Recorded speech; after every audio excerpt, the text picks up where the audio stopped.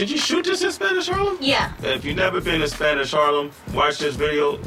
You've been to Spanish Harlem. You've been to Spanish Harlem. It's called I'm Gonna Be Alright, and Nas was on the track, and I just wanted to do something that took us straight back to Spanish Harlem. I had seen a layout in Sports Illustrated, and they had one girl sitting like in a beach chair in front of a gate out on the street just tanning, and she had the big boom box next to her and the Puerto Rican flag. I was like, that's the video. From there we got all the other this was, I was like, I have to have rollers at the laundromat with the You look real ghetto right there. I love it. I love it. It's fly. It's fly ghetto style. And then the rest was all kind of inspired by Taxi Driver, the movie. Okay. For like the performance part of the video where me and Nas would perform together.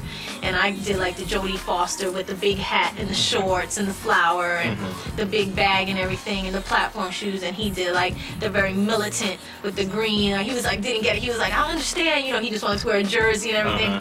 And I showed him. I was like, this is Robert De Niro. When you said Robert De Niro, he's like, oh, word. He got it. Yeah, he got that, right? I was like, this movie, and he watched it or whatever, and he was like, okay, I get it. And he went with it, and it was really cool. What was it like working with him? I mean, he was amazing. Well, first of all, he's always been one of my favorite. Okay. One of my favorites, if not my very favorite. And I've said that many times in many interviews. To me, he's just the most intelligent, most insightful, knows so much about his own history, his background. He's very inspirational, I think. I love a smart guy. I love an intelligent person who can really bring something more to the music. And I love the way he sounds, his flow, his whole thing. He's just a full package. I don't work with too many artists, and I don't, usually I don't think I'm really good at remixes and stuff because not my thing, but you know what I'm saying? She called and I said, I was real happy about that, you know what I mean? So it's like, that's love. I got big love for J.Lo.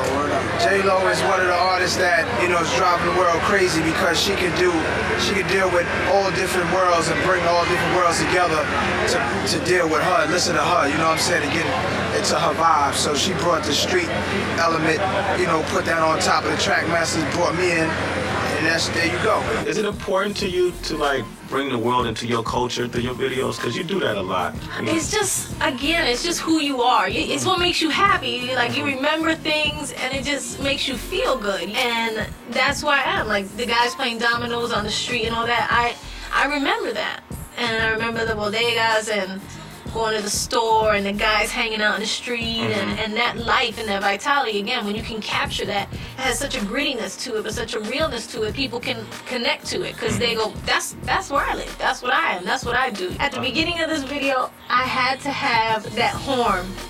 If you've ever been in any Spanish neighborhood in the ghetto, you'll hear in New York, you'll hear that la cucaracha.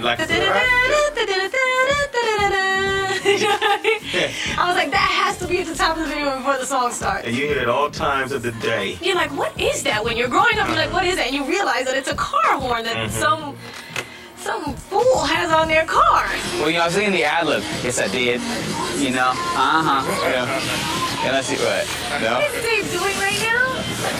I was doing you. I will not be doing that. Well, you do a better version of that, Back in the day, I had my softball moments. I never played stickball. That was for boys, and they were really hard to get with the bat. I mean, the only reason they gave me the bat is because it was my video. Let's be honest. But I did play, baseball and softball when I was younger, and I do enjoy it. So I had a little, I think people were surprised that you can do anything when you're a girl, so yeah, I actually knew what I was doing.